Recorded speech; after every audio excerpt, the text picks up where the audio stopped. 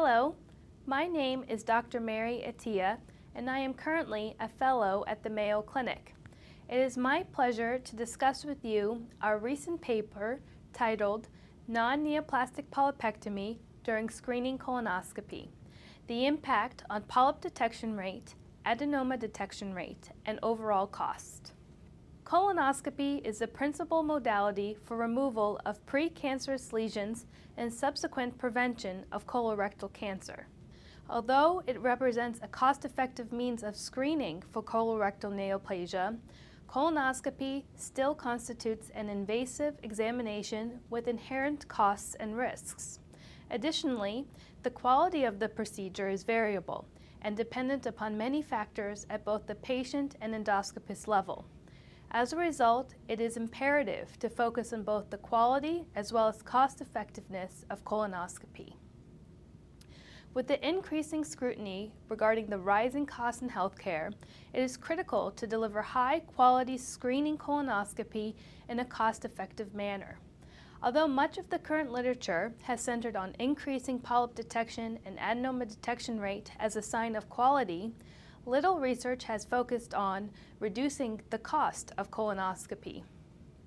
The frequency of non-neoplastic polypectomy, which I will refer to as NNP, is tissue constituting normal colonic mucosa or lymphoid aggregates. Its impact on PDR is unknown.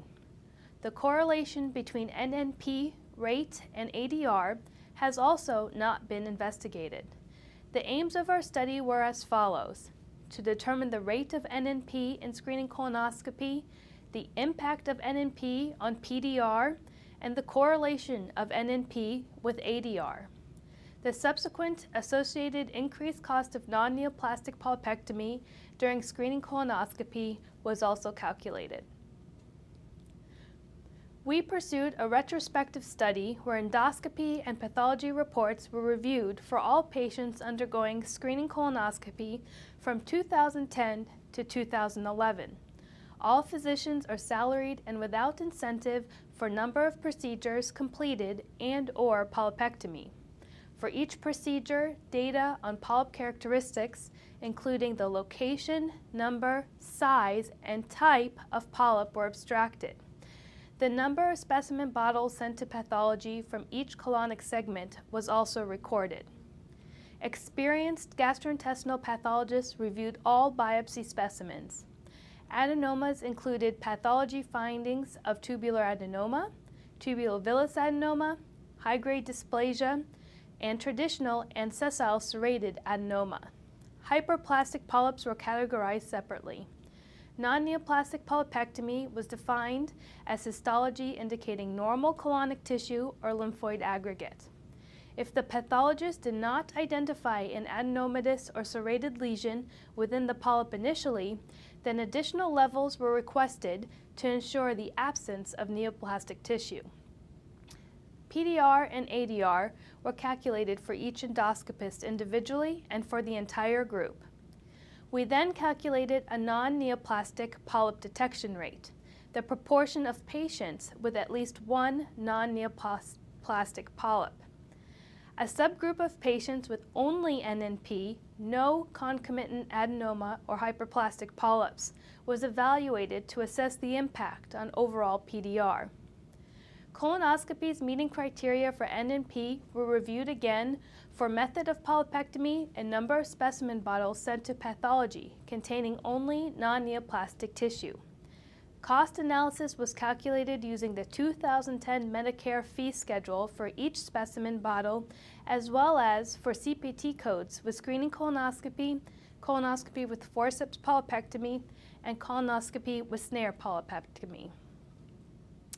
A total of 1,797 screening colonoscopies performed by 20 gastroenterologists were analyzed.